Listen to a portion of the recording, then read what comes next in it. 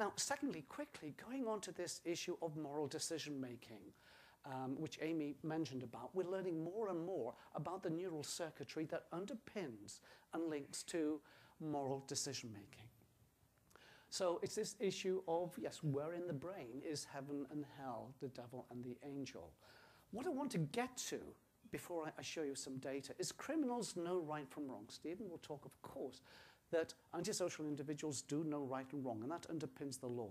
But the question I have, to try and go beyond that a little bit further, which is, I think, not really so much taken account in the law, is do these people, these psychopathic individuals, do they have the feeling for what's moral, like my son Philip? Does he have the feeling for what's right? And we want to suggest that the emotional engine that drives moral decision-making is broken in psychopathic individuals. So this is a dilemma that normal people like you would be faced. If we put you in a brain scanner, we would be scanning your brain, you'd be doing this moral dilemma that Amy mentioned. So this is the dilemma. You can read that. There's a runaway trolley that's heading to kill 5 railway workers. And standing next to you on the footbridge, here's you. This is the runaway trolley.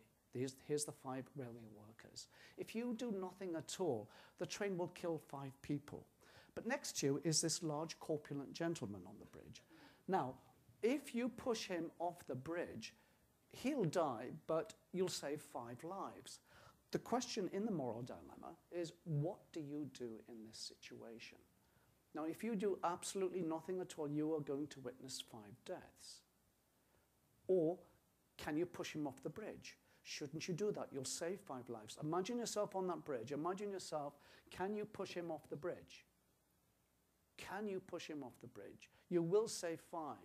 And you could say, look, he's overweight, he'll probably die early of heart disease anyway, let's have some meaning to his life, at least save 5 people, some good will come.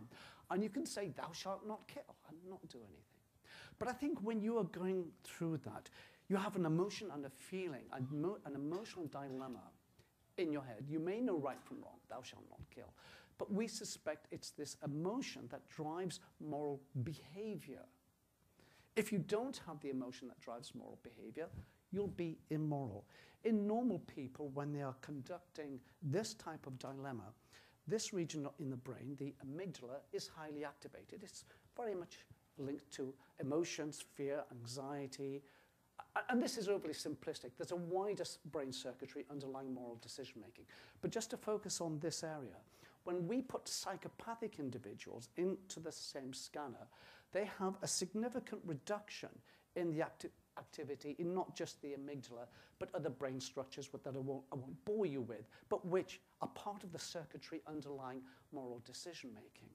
The higher the psychopathy score, the lower the activation in the amygdala and this other neural circuit. So, you know, if the emotional fire that drives moral decision-making is a bit burnt out in psychopaths, the question is, to what extent is it moral of us to punish these individuals, psychopathic though they may be, as harshly as we do under the current laws? And this is where we turn into this next issue of neuroethics and neurolegal implications. And this is the bottom line here. If these individuals have neurobiological brain impairments, possibly early on in life, which they never asked for, then are they truly responsible for their actions? And Stephen is going to talk about the legal meaning of responsibility. I won't discuss it in the legal context. I want to discuss it in a much broader, wider, maybe humanistic context here. So let me give you a case study, and maybe let me try and push the envelope a little bit here and put you in the courtroom, and you're the jury. And what I want to try and describe, if I may, is the rape and murder of a beautiful young woman called Peyton Tuthill. She was a wonderful girl. You may have a daughter like her. Put yourself in that situation. Cheerleader, athlete. She mentored minority children and arranged the adoption of 5 of these minority children into homes. This is just a picture of her with 3 of the 5. After finishing her college, she went to Denver and you know, as it turned out, she registered with a temporary employment agency and got an interview with the Cystic Fibrosis Foundation. She left her house at lunchtime. She was successful in her interview. She was coming back to the house, and there she met the defendant, Donta Page, who was burglarizing her home. What we'll do at this point is segue from this to a 4-minute documentary which gives the confession tape of Donta Page, the defendant, who raped and killed this young woman. We'll also hear from his mother.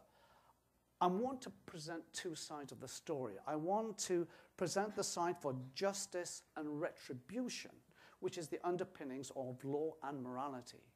And then after you hear the 4-minute clip, I'll try and give another side, a brain imaging side, and if you like, a human side to where that defendant came from. So if we could play the 4-minute tape, please. 99.5 The Hawk. Skywalker here on the Mile High Morning Show. Beautiful day in Denver. And the Denver forecast is calling for a high at about 50 degrees. We're at 35 right now. Right now, though, let's check on the traffic and see how it's looking. In late 1998, 21-year-old Donta Page was sent to live in a rehabilitation center in Denver. A few months later, after a confrontation with the staff, he spent the night on the streets. The next day, he saw a woman leaving her house. So I went to the back door, couldn't get in, so I went to the basement door.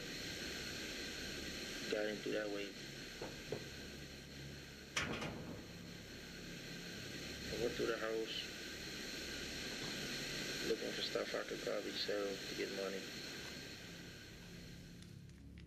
It was the home of 24-year-old Peyton Tuthill. Peyton was so full of life, so high-spirited, loved by everyone.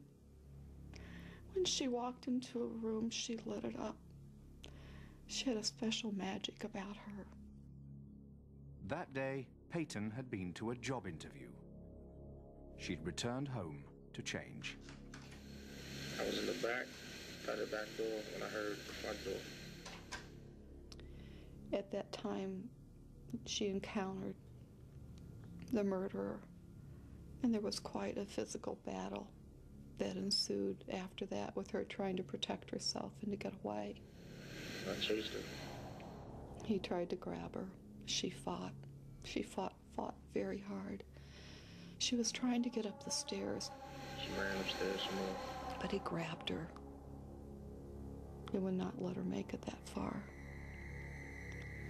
But then he tied her with an electrical cord, and he left her, and he left the house, and she was okay.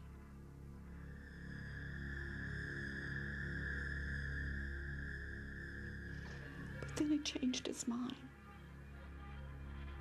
and he opened and re-entered the house. She struggled further and begged him, and cried and begged for her life,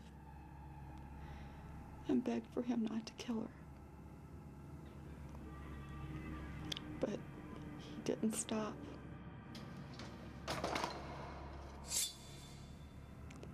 He slit her throat to stop her screams. And then I learned how he cut her hands and her wrists to keep her from fighting,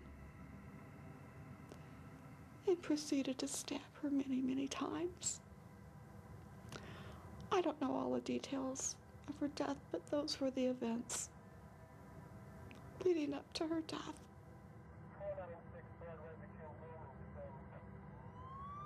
Donta Page was arrested, he confessed, and he's now awaiting trial.